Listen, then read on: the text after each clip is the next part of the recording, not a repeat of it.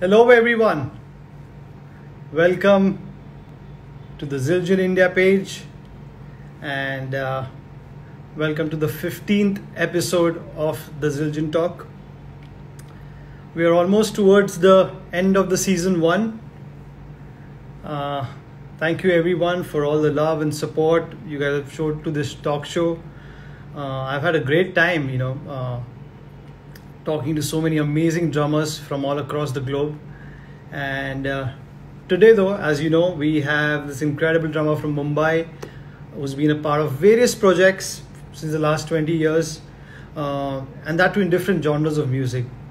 He's performed with artists like KK, Sachin Jigar, Vishal Shekhar, Lucky Ali Shan, Clinton Sarayo, and many more. He's also part of the Bombay Black, the band Bombay Black, which recently released an album called The Snow White and the Seven Bungalows. He has played drums in several films like Kaho Na Pyar Hai, Jankar Beats, Laksh, Chameli, Jhoom Barabar Jhoom. So, without any further ado, I'm going to try to invite him today. Unfortunately, our chat on Saturday could not be completed due to network issues. And I really hope today, the net behaves itself and I'm able to have a good chat with him. Let's see if he's here. Hello, everyone, and thanks for joining in. And I'm just going to see if he's here, and I think he is. Let's welcome Lindsay Dmello. What's Mr. up, buddy? Lindsay, welcome back on the show. How are you, man? It's good to see you without any pixels today. Man, it's looking great. Touch wood, just keeping fingers Yeah. crossed. No, And I've shut all my other devices as well because since I'm new to this, basically the last time that could have probably been the problem right, because in this lockdown period everybody's just hooked onto their gadgets. So basically, correct. Everybody's Netflixing throughout, like so. It's absolutely, it's. exactly. But great to see you, Yeah, brother, man. again. And Yeah, thank you bro. so much Likewise, for man. joining in. I've worn my drum t-shirt for you guys. Ah, It's got like wow, that looks like a Simon Phillips kid, bro. yeah, it's the Simon Phillips with Terry Bozzio, the whole gang, Yeah, basically. How too you good, been, too man? good. Good man, just surviving in these tough times, but Oh, it's yeah, been yeah. good. I've been That, taking it into a little positive way and trying to do various stuff around the whole music scene, whether it's education or whether it's recording from my studio to collaborations and stuff. So tell us what's happening with you and how have you been taking into this whole the last 4 months. It's been with you. uh, it's been like I guess each one of us has been hit in our own way. Yes, So I'm just gonna keep this down like this. I hope it doesn't bother you. that's perfect. So it's hands-free basically. Yeah, the initial part of the lockdown, I got hit with like domestic issues like, you know, no maids and blah blah blah, taking care of my dad who's Same like boat. old and stuff like that. So and plus drum kit was not in my place. My drum kit's at my dad's place, which is like 4 kilometers away from here. So in the first 2 months, I didn't really get to play much. I probably went there once and saw it, and I was like, "Wow, how are you guys?" And then uh, the headspace also was not to just go and bang, like so. But Right. now in the last few months, like since the lockdown's kind of eased out a bit, I've been going there and just actually just putting on the metronome and just playing. That's all I've been doing. So how And does apart it from that, feel actually? adapting, Because I don't think so. Even for you as a musician, you have taken such a big break ever in your life never, of not never, bro. traveling, of not gigging. How did it feel to Yeah. go back to the kit and play again after like a couple of months? It felt quite bad actually, bro, because I was like, needless to say, like I was rusty like crazy, True. and the hands and limbs were not like it was there in the head, but the execution wasn't coming out. Like obviously, since you've not played drums for so long, there's so much of information in your head wanting to come out, but it took a little while to come out. So I said, let me just, anyways, the reset button is on, so let me reset, and I actually started at like some 55 BPM, dude. Like a full Just for balance feel fun. is happening, huh, to start up. Full on, bro. Like, and of course, then I got tired of it and started making 55 into double tempo, which is like Right. drum and bass has to flow out of me eventually, Absolutely, absolutely.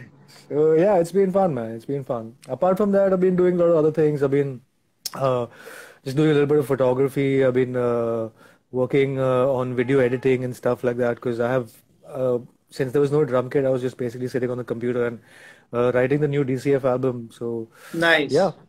that's on, yeah, Tell us about basically. photography, bro. Like, I saw your Instagram profile and it's got like pictures Oh. from like Bhutan, Nepal. So when did that start, man? Ye- I've always been like so here's the story. It was if I wasn't a drummer, I'd probably be a filmmaker or a photographer, more likely a photographer. Nice. But the I mean both these two professions, photography and drumming, like are fairly expensive. Like Yes. like a good swanky kit is will cost you a few lakhs, and a good camera as well will cost Camera. you a few lakhs. So I mean music was obviously a little more uh, it was more it was more my thing, but I've always had a love for photography and Bhutan. Actually, I was in Bhutan for a month with a drummer friend of mine who used to come to me for lessons, and then he moved away to Italy and he became a photographer, and he was going to Nice. Bhutan, and he just needed like somebody to, like he said, I don't want to like pay for like an assistant. You're a Right. buddy, and I know you, and I know you like photography. So that was like a 1 month crash course in photography for me, man. It was crazy. Like I was in Bhutan for a month, waking up every day and just planning a shot. This guy was doing his grant. He was studying in the States, so he was doing architectural photography. Okay. So I learned a lot in that month about photography and just cameras and stuff like that. So yeah, I mean, I've been a closet photographer, and So you so usually basically carry a the camera when you go for like general tours and stuff? I used to, but now just phone, man. Now it's just the phone. Right.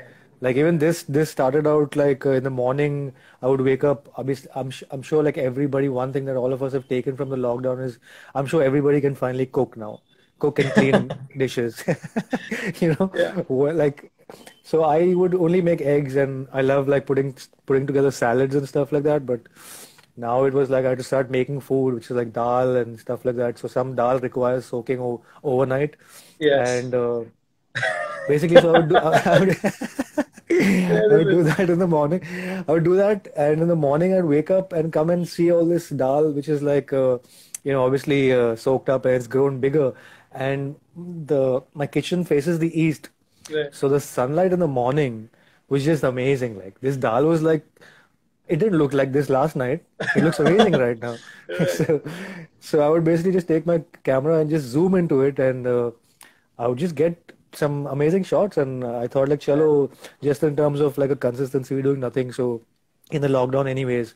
So, just as an exercise to put out a picture every day, I started something called Textures in Lockdown. Yes. And yeah, so that's where it came out from, man. I've just been doing that. Now, of course, I'm slackening because I'm playing music now. I'm Back to back the to kid. Yeah. music. Yeah. Yeah, yeah. So, but yeah, it's fun, man. It's fun. Even like video editing, I've been working on this software called Adobe Premiere, and Yes. I love editing. Like, period. Even when I'm sitting on Cubase, I enjoy the process of editing. Right. And this is editing film.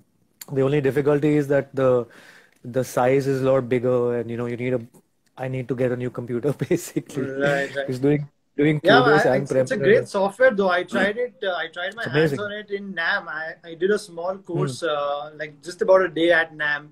Oh, Learning nice. this Adobe Premiere. It was pretty cool, and I Yeah, got man. inspired by Mike Absolutely. Johnston. He uses this software for all his videos, and they look great, man. And I thought it's Yeah. high time that we have to also start learning these things in the digital space now. Bro, We can't be dependent you on said. editors and stuff now. So it's Now it's great to like know that. everything is it's do it yourself. Everything you got Yes, to do everything yourself. Like I mean, like of course you have friends and people who can like guide you and assist you. right, And even like all I mean tutorials I've just been watching on YouTube, and whenever I'm stuck, I'll just go to YouTube and okay, how to do this, how to add text, how to do that. And it's right. kind of sorts it out. And it's a similar, I mean, if you do music production and you're already familiar with the concept of music editing, I mean, it's a similar fundamentals. You just need to learn the software basically. And Right, like I right. said, I'm a sucker for editing, so I love it. Correct, So correct. yeah, So, man. so tell us, because we are here on the Zildjian India page, when Yeah. did your journey started with Zildjian, and what were your first set of symbols that you bought from them? So back in the day, there was only Bhargavas and a Sardar flute. I don't think Sardar flute would like stock these symbols. And Right. Bhargavas actually once got a bunch of symbols, and I happened to be there when they, I think, just got it, and I was playing rock music then, and I was kind of fascinated with splashes. So Right. they had this six-inch splash, which I was like, yeah, I want that. Then they had the Zill bell. I was like, yeah, I Yes. want this also. And they had another inverted China mini kind of thing. I said I want that also, and yeah, that's where it started. Apart from that, I had a couple of Paistes and I had some Sabians as well. Uh, but like I said, I've always had a soft corner for Zildjian because, you know, I mean, all these guys make great symbols. Like it's a personal choice. It's not what's Yes. good and bad, and like it's not like I'm going to diss your stuff and you're going to diss my stuff. It's a personal Right. choice. So I think Zildjian has like an amazing range, especially now with the dries and the stacks and stuff like that. Uh, I've always been into the Ks and the As. In fact, one of my first rides that I picked up from Vancouver was the A ping ride, Right. which I think Trilok used to use a bit, Yes. Yes. and I mean, so I was like, wow, I need to get my hands on this. And actually, they didn't have Zildjian hats because I wanted like a 13, they were doing these 13 and a quarter. Pocket hats. Yeah. Uh, yeah, so Zildjian didn't have that when I was in Vancouver, and Sabian had it, so I just picked it up for the size, and I was using that for the longest time. That was like my hats and my ride go-to. And yeah, I've always had a soft corner for Zildjian, and then I kind of got roped in by I think Keshav and the Futados people during the Blue Yes. Frog era, and they were like, "Man, you have to jump onto Zildjian." So I was like, "Yeah, sure, man, I'd love to." It's like, and Nice. since then, I think it's been I don't know, maybe 7 years or 7, 8, 6. I don't know. I mean, I remember Right. getting the 5-year anniversary card, which was like, The wow, certificate. Yeah. this, yeah, they do this as well. That's amazing. Like, and then of course going to the factory in Norwell, Boston, that was like I didn't expect it. Like, I mean, Sarah and Emily and all were like so chill, and I think Sarah also had a baby at that time, so we were also having drum talks and baby talks and parental talks. So Nice. it was a really nice day. It was cool. Yeah, man. Nice, nice, nice.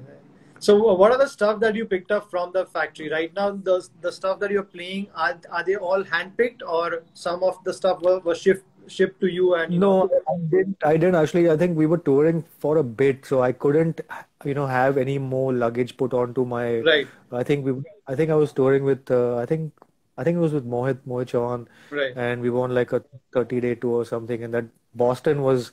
I actually had time there. We lived in a really nice hotel, which was apparently haunted and had some insane stories. Wow. And the next day, I just went to Norwell and I spent the whole day there. And I just took a cab right from Norwell straight to the airport, and we moved to another city. So like it was pretty cool. So I didn't get to actually pick any symbols from there. All the symbols that I've been using are just all ordered, like when we get our how we get our pack every year Yes, or whatever. yes, So yes. I didn't really get anything from there. Nice. So, also when your setup comes to like the whole Bollywood stuff that you do with Sachin Jigar and KK and your own setup with your band, what is the difference of symbols that you're using in these two different genres that you're playing right now? For the Bollywood stuff, I think it's more kind of bright symbols. Like for the hats, I use once again the 13 and a quarter, the Yes. hybrids for the longest time, and then I got the SFX. I remember you telling me to check out the SFX, and I finally Right. got it. But that works fine in the DCF setup. Yes. I don't think it'll cut the Bollywood scene because it's very trashy. And in Right. fact, I won't name the artist, but like I was actually flying. I did a DCF gig somewhere, and I came to do this this particular gig, and I Right. couldn't carry I couldn't carry like two sets of cymbals. Like, Right. so I came and he was like, "Man, your cymbals your hats are sounding a little different today." I said, "Yeah, bro." I said, "Yeah, bro. I've come That's from a pretty DCF cool. gig, so I Actually, had you to got that. be." That's really cool Yeah, though. yeah, he got that. Like, but he did like the crashes, the special dry crashes he liked, but he Yes. didn't like the hats. Like so. Right. So yeah, I mean, and plus the SFX is just the top, right? So I had to get a bottom, which is a 14, and I had 13, so I couldn't match it. So I remember checking out these new beat hats, and I quite like them. So Yes. now basically it's the 13 hybrids and the 14 new beat hats that I use for the Bollywood setups. For DCF, it's always experimenting. I go with the SFX hats with the new beat down. Yes. Then I have all the dry ride. I have the dark crash. Then I have the the one with the holes, which is the special dry trash, Yes. yeah, trash crash. Trash crash. Yeah. I've been waiting to get the China, but it's been out of stock for a while The apparently. dry China, So right? that yeah, yeah, With the yeah. holes. Yeah. Uh, Sounds brilliant. Yeah. Correct. Yeah, I know you have it. Yeah. Yeah. So, and apart from that, in terms of crashes, like there's the K has a session crash, which was like Steve Gadd's thing, which is a go-to. Yes. Then there's the A fast crash, which is a go-to. Then the SFX are pretty all right. But yeah, I kind of try to avoid using the dark cymbals for Bollywood because it kind of, I don't think it suits that sound unless Right. it's like something different, you know. Yeah, So and for also I think DCF, the it's all wash, like pretty much like we don't require that wash, especially in the pop correct, space. We want it to like correct, just play and kind of get out of the way, right? Within a absolutely, second. So that's correct, something correct, that is there. Uh, correct. what was the setup you used for Coke Studio, man, for Madari? Madari was, I think I was still using Sabians then, bro. Oh, really? Yeah, Yeah, I because think that that was the was first season for 2000. me. Oh, that was 2013, if I'm not wrong. The season that Yeah, you so there you played. go. So then after that, the next season that I played, I were all shiny Zildjians. Okay, So, but okay. this one was, That's why it and didn't in sound fact that that great, bro. it was like, Just kidding. in fact, I was playing the only Zildjian I was playing was that ping ride that I was talking about, and it Right, still had the same Sabian 13 and a quarter hats, and right, I had these beautiful handmade cymbals from Turkey, right, which were just fabulous. Like, I mean, right. these handmade cymbals that you score in Turkey are just all of them sound so good. Like, Yes. they're just amazing. Like, so yeah, I was using some of that as well, and then I had a small inverted China, which was also another Sabian, Hmm. and then I have this Cindy Blackman Istanbul or something like that. So yeah. Okay. So the Nice. next time was basically all the shiny Zildjians, basically. That Right. was mainly a lot of hybrids, mainly a lot of hybrids, and the session crash and the A fast crash. That was my first consignment. Now, thanks to Zildjian, like I'm sure we all have lots of cymbals Yes. back A home. good range of Some stuff. of Yeah. them, some of them that we're not even using. They're just like lying there, you know. So Right. yeah, Right. Cool yeah, scenes, man. man. Totally grateful to Zildjian. Right. So we've got some questions coming in. I'm gonna actually take them at the end of the Sure, session. man. Once we are Yo, done. guys, what's up? How are you all, man? I hope all of you are well, and thanks for tuning in. Like, I mean, it Yeah, is we have a very friend seldom then. Naveen Deshpande who's joined our chat as well. Hey, Hi, Naveen. Baplash, But Baplash. yeah, yeah, he said. How are you, Babu? Nice, nice. So, Lindsay, let's go back and when did the whole drumming scene start for you? And if you can talk about your earlier influences and who were your earlier teachers when you started learning? Well, in terms of teachers, unfortunately or fortunately, I've not had a teacher. It's all been pretty much self-taught and by ear, Wow. and God has given me some talent to take forward. So, like all of us, we like in the first grade, I started banging on pots and pans, and like I would have all the papad boxes nicely aligned like a drum kit, and I would take some thali, which was my symbol, and blah blah blah. Then I used to go to a lot of rock concerts, and one of the drummers actually threw sticks, and I got it. So I had one drumstick, and the other one was not a drumstick. Right. And Where were in these terms rock of concerts at Rang Bhavan?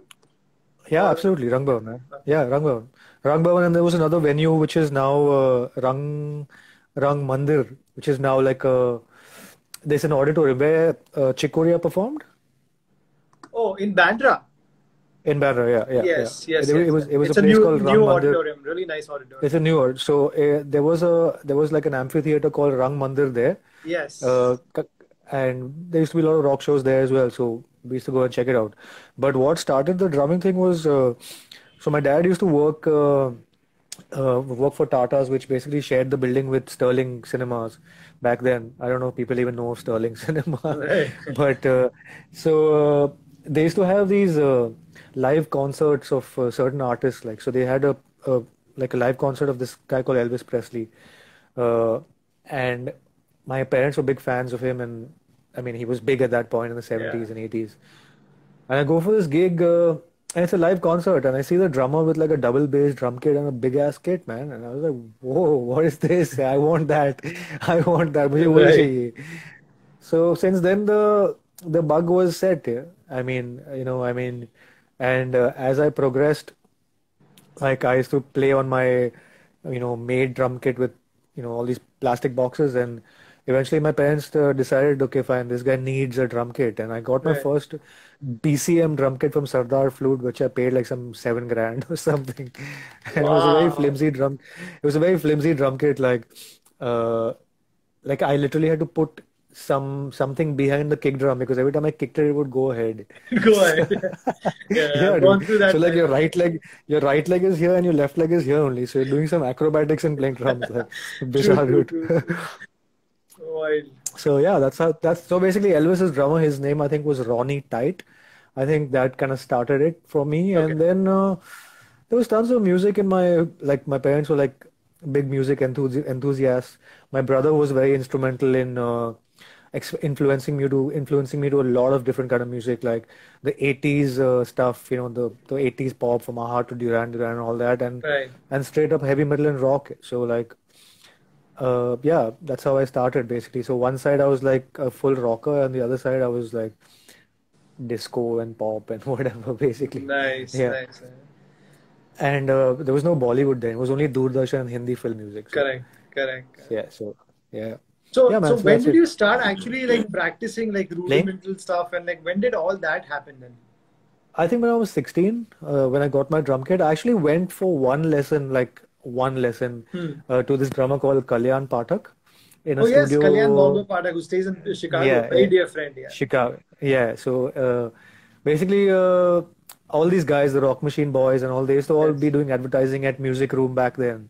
And I don't quite remember where I met Kalyan Pathak, but I was like, can I come for a lesson? He's like, yeah, sure, come. And he basically showed me the paradiddles. That's all he did. And then I don't know why it didn't kind of work out, and I didn't continue the lessons, and I just started playing. Like, I just started literally sitting down at home, and like my routine was from like say maybe 9:30 to about 1 in the afternoon. Then we take a little break, and then again it would be from like 3 or 6, and that was the routine every day. Nobody told me how to do this. I just did it out of sheer will, basically. Now, of course, we don't do these things anymore because we don't Right, have that much time. But right, yeah, right. that's all I did, man.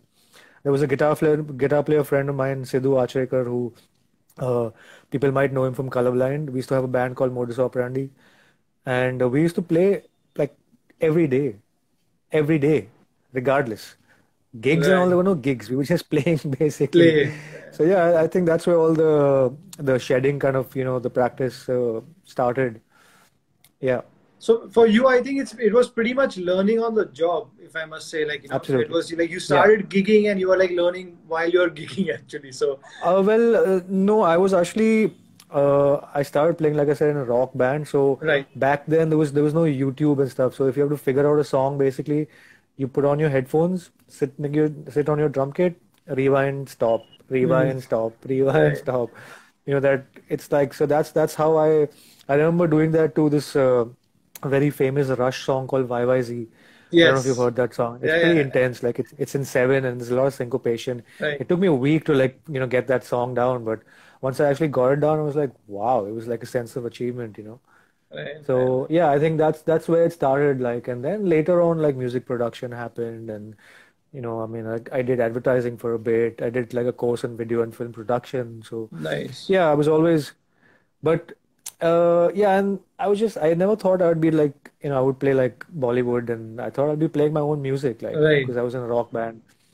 And then I think in '96 I met this guy called Dinsha, who's like a fusion guy. He had a Sanjana. band, yeah.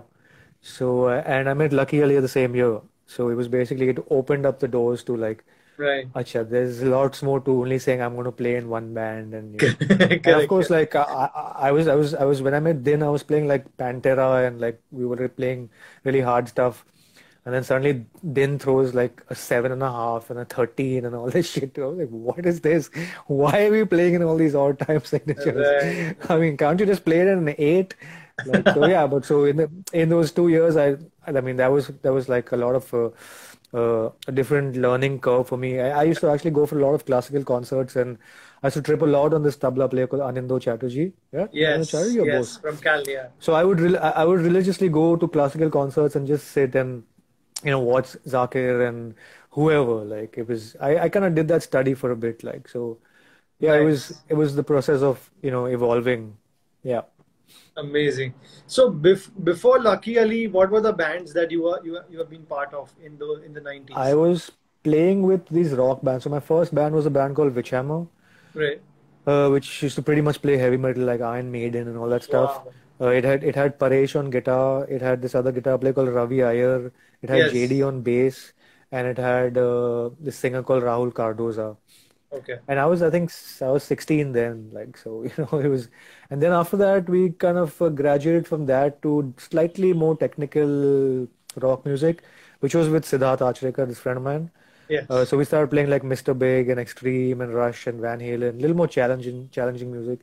Right. It had Tikku once again, it had JD on bass once again, and it had Naresh on vocals. Naresh used to sing then. Now he Yes, plays I know bass with Kerasa, but that. he used to sing then. Right. Then after that, I was in a band with called Spice Tribe, once again with Paresh, Naresh, and Suraj. I don't know if you know Suraj Jagan, he's a Suraj Jagan, singer. yeah. Yes. I Yeah. played on his one of his So we, albums back in the day with Chandresh and all. Dream Out Loud, oh, if you know. really? Yeah, Yeah, yeah. Even Dream Out Loud I played with for a bit. yeah. Yes. Uh, so it was Spice Tribe before that. In fact, then Dinsha spotted us at Rang Bhavan. He saw us performing at Rang Bhavan, and Okay. he gave us a call the next day and said, "Hey man, I think you guys have some talent, and I have this gig at the Thailand Jazz Festival.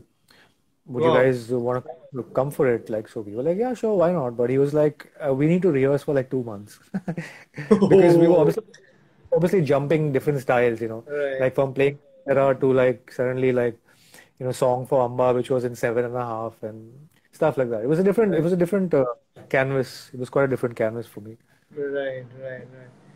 So, so from there it basically went to Lucky Ali, and then from pretty much Lucky, like the whole pop and the Bollywood scene started for you, right? Well, yeah, it actually started with while I was doing Lucky, I was also playing with Shan and Sagrika for a bit. We used to do a lot of Channel V stuff, like some basic things. Right. Then after Lucky Ali, uh, I've always tried to maintain, uh, like apart from the commercial work, also do something that you like to do. Like how, I mean, I know you do the same with Yes. Darshan Doshi Collective, and right now I'm doing it with DCF. DCF. So basically, back then we've kind of formed a funk band, which was called Gigi's Funkadelic Arcade, and we Okay. then from rock we basically evolved to playing, Jamiroquai and Brand New Heavies and Incognito, and basically Nice. got into the whole acid jazz, funk, hip hop kind of zone, Right. and that was fun. So we did that. Then Bombay Black happened soon after that, uh, and then after that. What else was I doing? I did Groove Supper with some friends of mine, Tala and Dwight and Binay and stuff like Right. that. Tell us That was about a Bombay great, Black great. because you spoke about Bombay Black. How was that experience? And if you can, obviously Yeah, who sure, were Bob. the part of the band and the whole gigging experience with them. So basically, Bombay Black was. We are kind of all fortunate to be from Bombay, hence Bombay Black, Right. and we just kind of and I mean Bombay Black means something, but I'm not going to say it on, on this show. Right. I mean, everybody who knows it, yeah, that's what it Got is that. basically. Yeah. Yeah. So we were just a bunch of friends who used to just hang out, day in day out. When I mean friends, it was like Paresh, Naresh, JD, uh, Abhijit, Nalani, uh, Randolph, uh, who else? I'm sure I'm missing a Samrat. So basically, we were a bunch of friends who just hung out and we started writing music, like, and each one of us was writing our own music on, like very small, like this Roland VS80, and we Right. basically started getting into composition.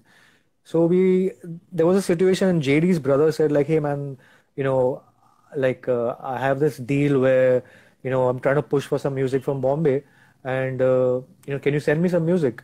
So, and all of us, like Naresh Paresh had one track, me and JD had a track, Right. somebody else, Samrat had a track. So we basically, in short, compiled all our music together. We called it Bombay Black.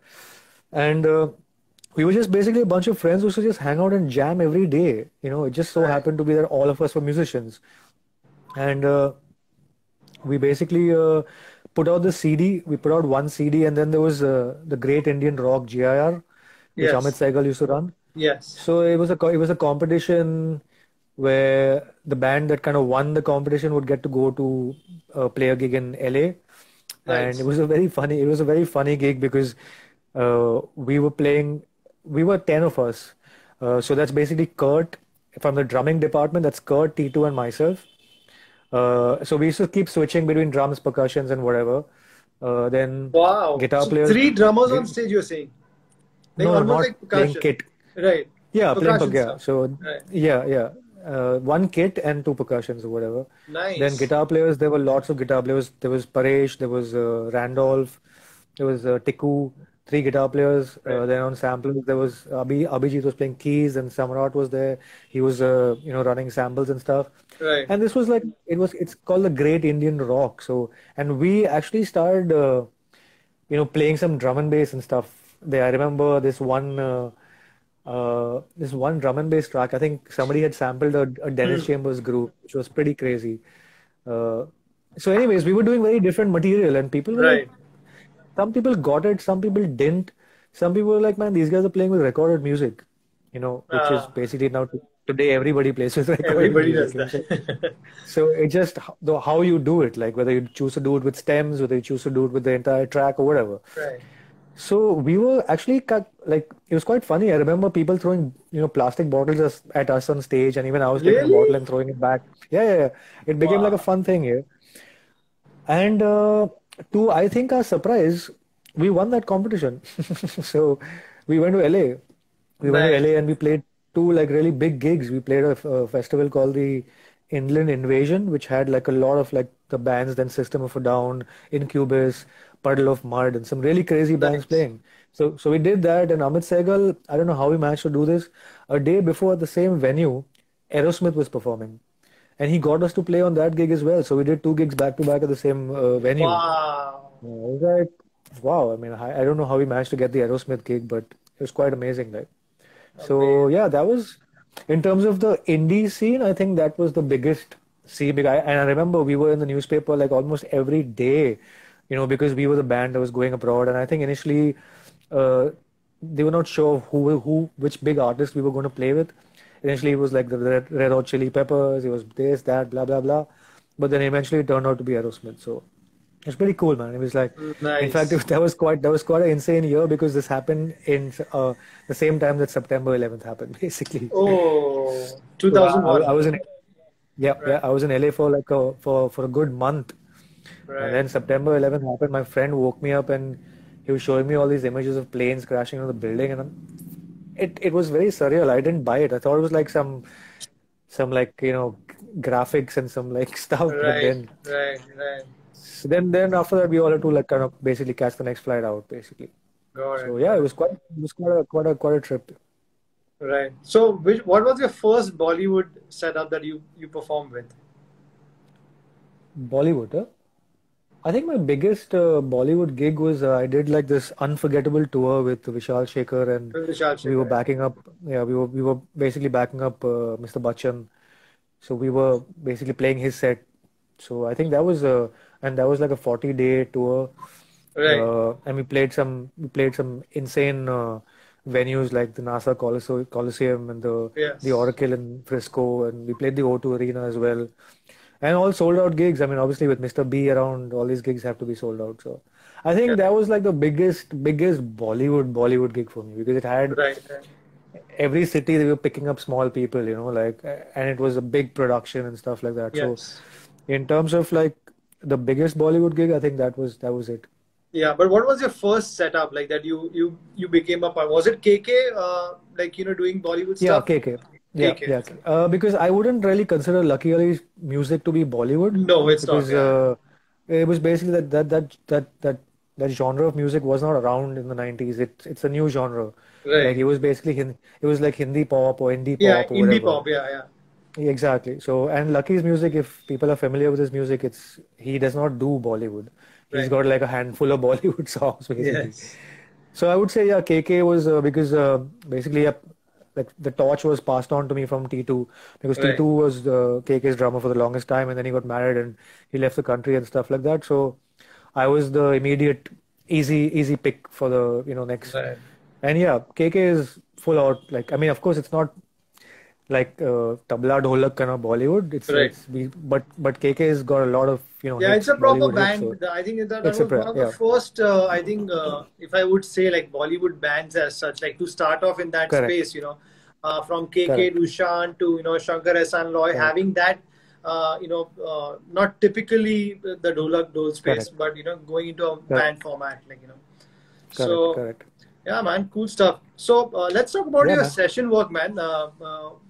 When it comes to obviously you've done a lot of albums with all these bands that you played with, but when it comes Mhm. to again come to film work, what was your Uh-huh. session work that you've done till now?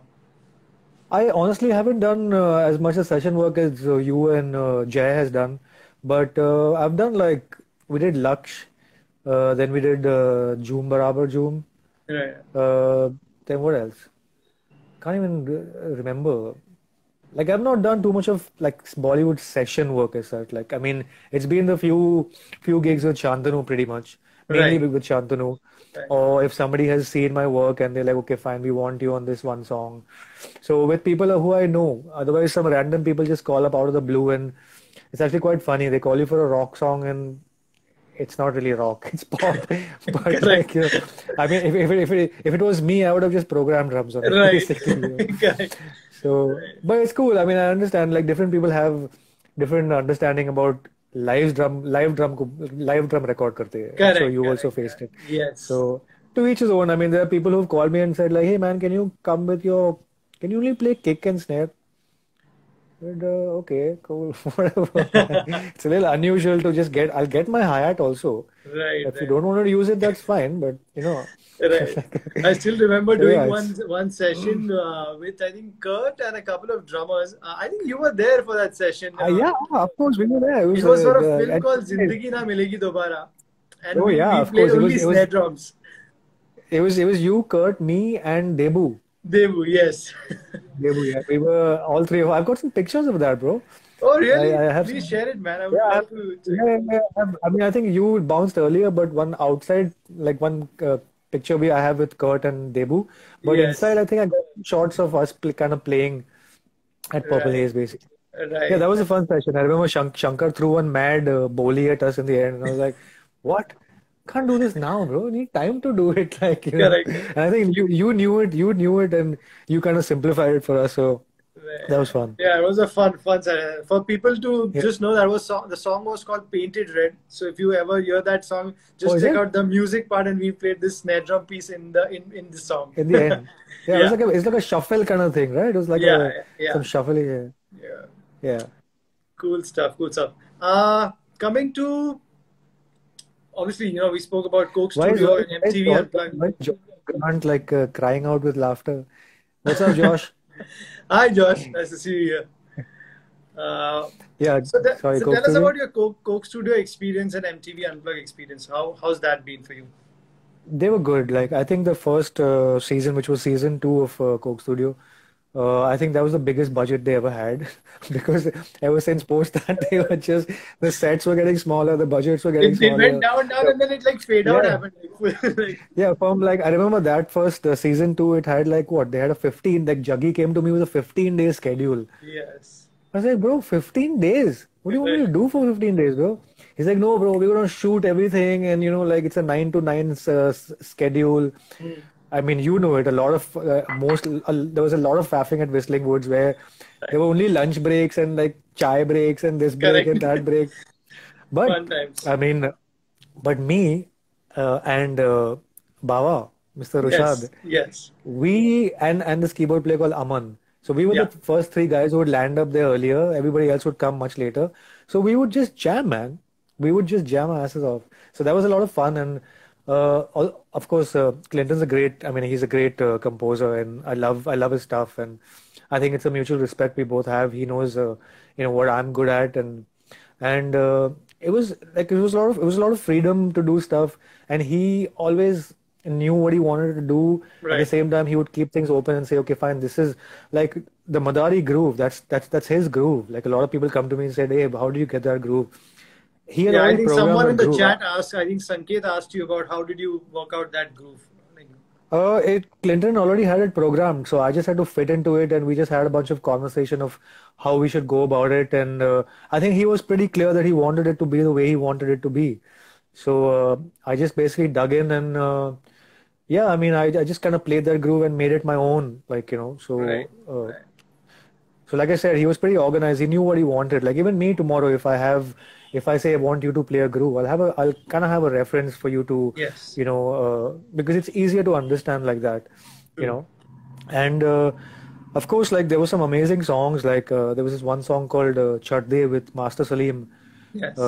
which is my personal favorite. Like it was really Right. cool. And Master Salim's a crazy, crazy singer. Like I mean, Yeah. you talk about chops, like he's got some serious chops. Right. Right. So, and it was a really nice, very kind of nice vibe song. Like I mean, and we had a lot of fun. Like I mean, we used to bump into one another. Then Yes. there was Gino somewhere else, Right. like, and we'd all like just meet for this big buffet of chalo khao or fir se jao. And those True. Whistling Wood sessions were amazing, man. 15 Right. days over there was like nuts. Right. So it was, I quite enjoy, after a while I started getting used to it. I started enjoying the controlled environment thing because for the longest time I was not with in-ears. Right. But then after a while I kind of got with it. Uh, but it's been fun, man. Even the unplugs and all have been like super fun. Like now once you start doing it, I mean, it's kind of weird. I'm sure you also went through it because when you're playing, it's fine. But then there are these big cameras zooming into your face and stuff like that. It's all like, okay, silence, spot dada, all that. Yeah. Why, bro? And Yeah. like, if you mess up, it's like camera on you, basically. Yeah. But I I think you got just have used to to it. It get was used fine. to it, I think. For me also, Exactly. because Just I'd gotta done so much of reality shows before I actually started doing Coke Studio and MTV Unplugged. I was pretty used to the whole format of used to the it. camera and the whole vibe that goes around a reality show. So it really helped me Yeah. to pretty much go pretty Yeah. easy on this one. So, Yeah, you just got to do more of it. I remember some other musicians who were like just who getting like amazingly like they're getting so nervous and scared. I was like, dude, chill, man. It's all good. If you have a problem, just shut your eyes and play. Don't look at the camera. Just get into your own zone, basically. yeah, But yeah, it was fun. I mean, we had a lot of fun doing these things. It was amazing. correct. Uh, So, just talking about the overall drumming scene, Lindsay, what do you think obviously you've seen the 90s, you've seen the early 2000s, and now we're in 2020. What is the difference in the drumming scene that you feel is happening now? And, how easy is now, for drummers to get education when it comes to understanding these, whether it's through Drumeo, whether it's through YouTube. Let's just talk about the whole drumming scene in the last 30 years.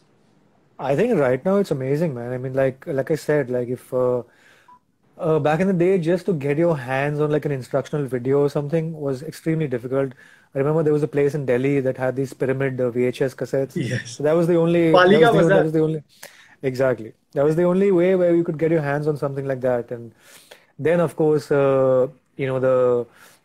I'm sure all of us have seen that the Buddy Rich, the amazing Buddy Rich gig with like Vinny and Dave and Yes. Dennis Chambers. And I mean, so slowly these things started like filtering in, but unless somebody got it from out, there was no like direct access to it like how we have Right. YouTube right now. Even the concept of like backline, the concept of drum recordings, like a drum session back in the day was like a 2-day process, man. Like you would take your drum kit, go there to the studio, and you just prayed that the sound engineer has recorded drums before.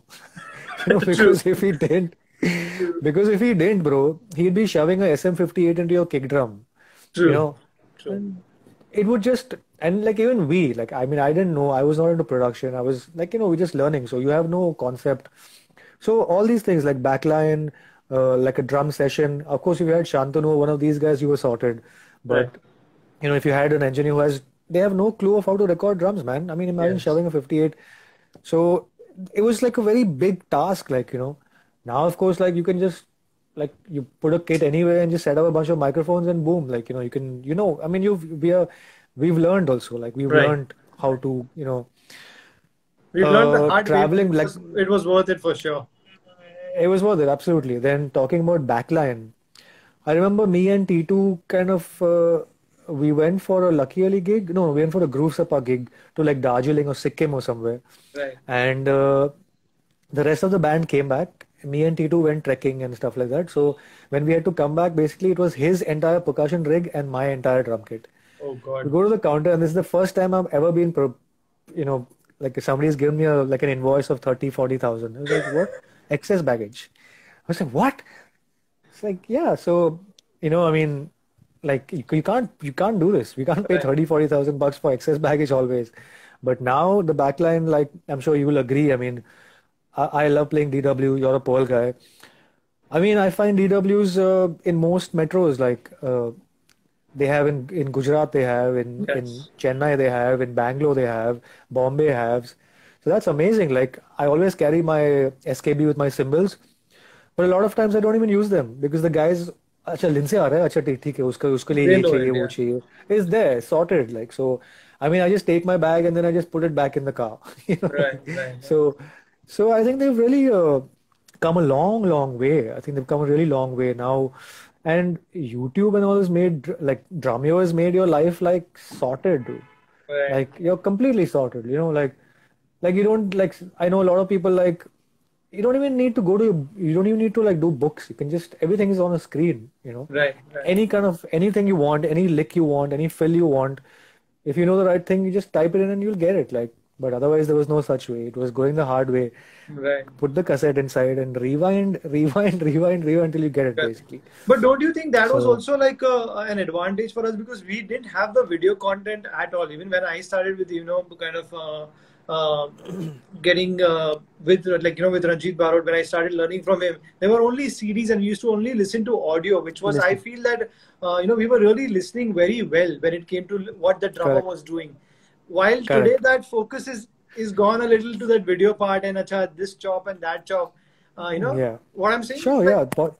that is something which has Yeah, changed. possibly. I mean, it's a lot easier now, as in like, and hence there's so much of stuff. Like anybody can actually put out anything.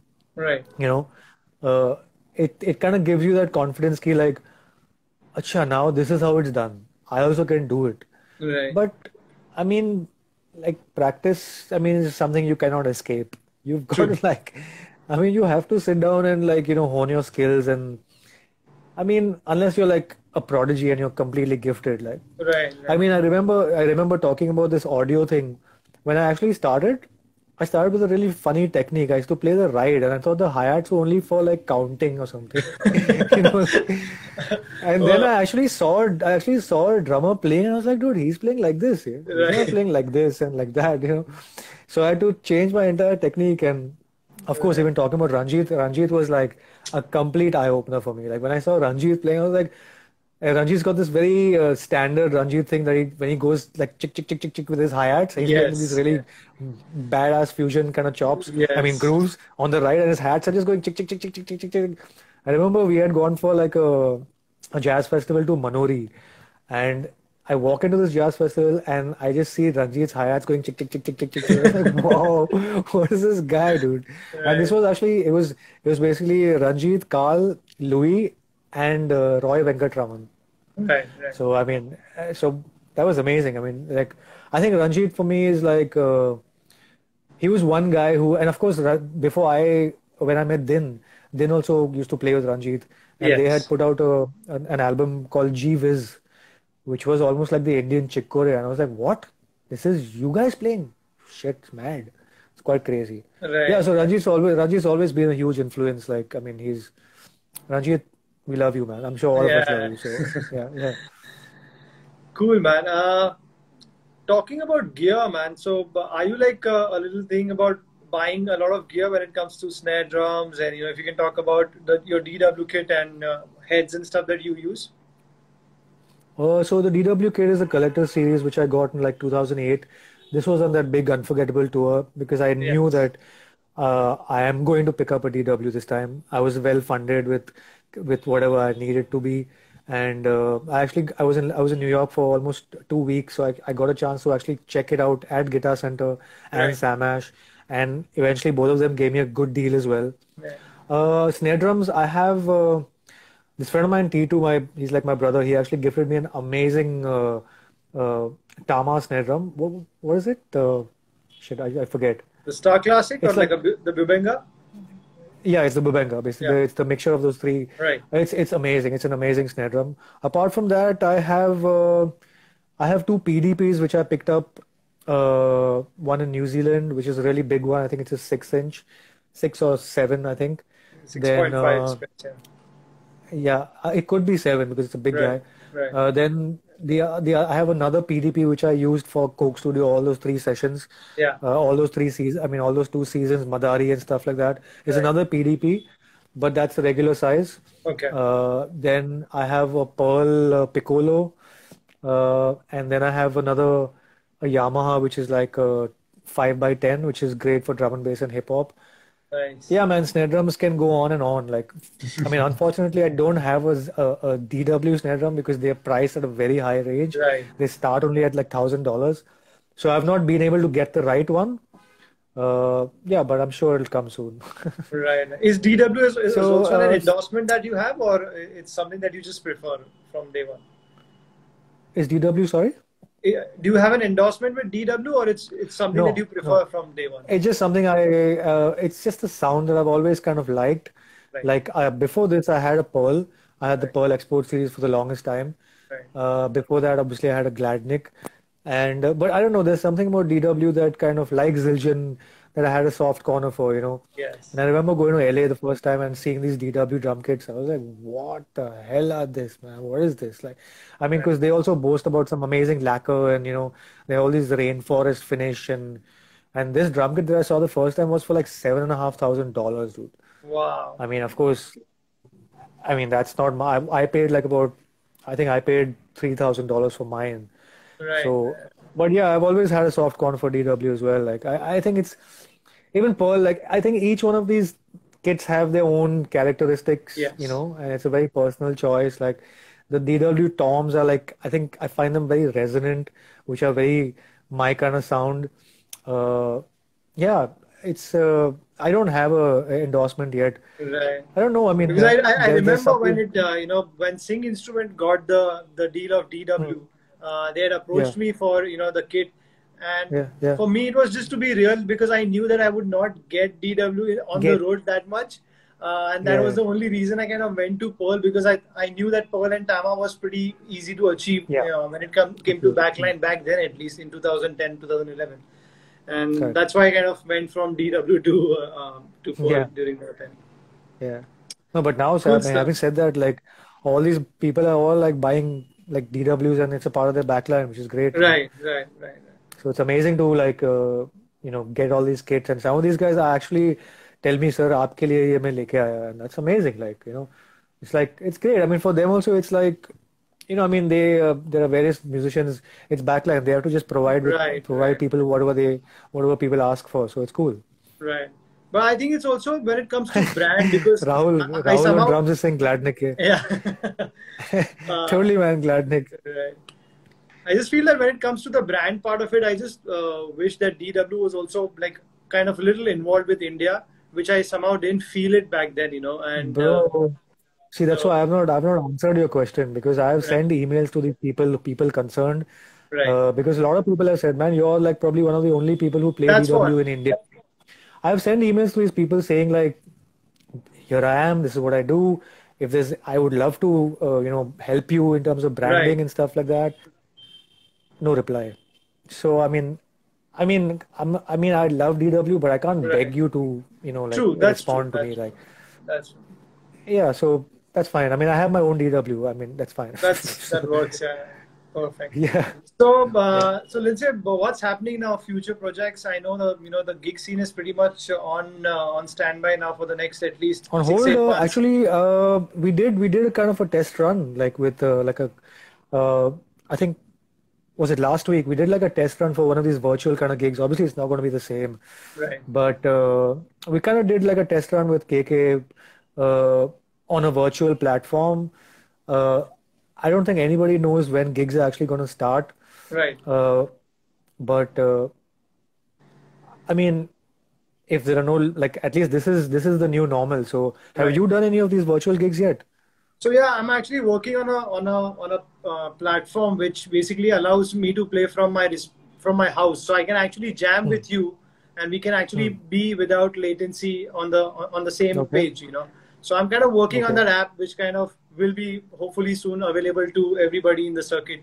But it's a little Hmm. too early in the day to talk about it. But that's something that I'm Yeah. working on with this new setup called Live and In Sync. So that's Oh, happening. nice. Okay. It's fun, but Okay. obviously, as you said, it's nowhere close to the live scene. Yeah, man. With this situation, nobody knows when things are going to start, and of course, Right, we in the entertainment industry are going to be, first of all, living in Bombay, and then in the entertainment industry, we're going to be the last to open up. So I think right, right now it's a time to reinvent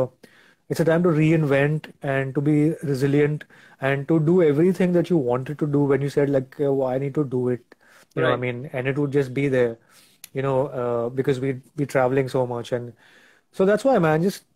I mean, we have really no choice but to be positive Right. and just focus on things that kind of get you going. Like that's why I've resorted to like some photography and whatever. Like keep it going. Like I mean, because you're gonna sit down there and True. do nothing, and this is a great time for practice. Like now, you want to play, go play, man. Go play your ass off. Play the whole day. Right, right, right. So. So but these are really very strange times. Like I think it's not something that humans are, Would have ever you expected know, that. ever expected. It's a time Right. for adaptation basically right now. True, true, true. Very true. So, Lindsay, I think we've got about 4 minutes. I think I didn't realize actually it's almost an hour. Yeah, Uh, man. I mean, what music with Tarsam Mittal? What yeah, about no, that's Tarsam Mittal? something that I've been doing with that particular Ah, okay, okay. group. Yeah, cool. Yeah, if there are any questions directed to me, I could answer them if they need to. Yeah, I'm just gonna check that out. I think there was one about the Madari group that you already answered about it, Yeah. and then it's yeah. So, one final message, if you want to give it, there are a lot of upcoming drummers in the scene out here. A lot of people who've come from different cities and kind of trying to survive in Mumbai right now. You've seen the last 25 years in the business. Something that you want to give that message to how to kind of work out and how to be a versatile drummer where you can be called for anything, any genre, and you should be ready for it. So, what is your take on that? Well, I mean, I'm not going to give you like a full gyan, but like, there's no escaping practicing. Excuse me. I mean, right now I don't get a chance to practice that much, but like I said, back in the day, my schedule was from like pretty much the whole day. Uh, Listening is very important. Like, I know a lot of people who kind of confine themselves to like very just particular genres and say, man, I only listen to rock music. I can't take that other kind of music. Well, you would learn a lot from stuff that you don't like, Right. like uh, and that's a great thing. Like so, like listening to music, especially. I mean, if you want to be a sessions musician or just you want to understand music, like it's very important that you listen to all different kinds of styles, whether it's Right. rock, jazz, fusion, anything. Like I mean, even like I said, like when I was younger, I mean, I'm not so much into fusion, but I kind of did the education when I had to. Like I would go literally and just sit down like a student and watch tabla players playing. It was just amazing, Right. So you understand where it's coming from. Tomorrow, if somebody talks about something like that, you'll understand what they're saying. So in terms of you have to have a big vocabulary. Like, Right. somebody will say, hey man, do this. You'll be like, what is that? Like, like you need to know about it. So practice, listen to like lots of music, listen to just anything and everything. Uh, I think yeah, that's. I mean, see, for us, we have a different journey because both of us are from Bombay. I know it's a lot harder for a lot of people who come from out of Bombay because when you're in Bombay, the first thing that you hit with is rent. Yes. How you're gonna survive.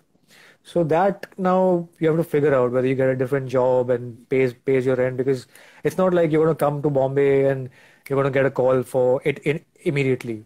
Even Right. for us, it took us a while, but like I mean, the scene back then in the mid '90s, there was such a small scene. There were only so many people, Yes. to who would get that call. Yes. And you could say those were the so-called session musicians then. Right. But now there's like Everyone. a million people. There's like a million Right. people and there's a lot of talent. So don't get disheartened. Just focus on like why you've come here and to do what. Right. Make it happen. Like I'm not saying it's going to be easy. So you have to Amazing. got to work and make it happen basically. Good luck to Cool. all of y'all, man. I mean, hopefully this will kind of this weird zone will pass and Right. hopefully things will come back to normal. Amazing. Okay, I think we've got 30 seconds. So thank you so much, Cool. everyone, for joining in. And I, Yeah, I man. hope Thank you you really guys. loved this session. And thank you, Lindsay, for joining on Zildjian India. And I Good really to see you, hope man. see you at the airport soon. We can do this more often. It seems like fun and for longer route. Yes, yes, And for today the sure. connection is amazing. I can see It's you. been You're great. not. It's You're been not. great. Touch it. Yeah. Take care, brother. Thank you so much. Cool. You See too, you guys. man. Take care of yourself. Yeah. See you, everyone. Bye. Thank you for joining in. Bye. Bye, guys.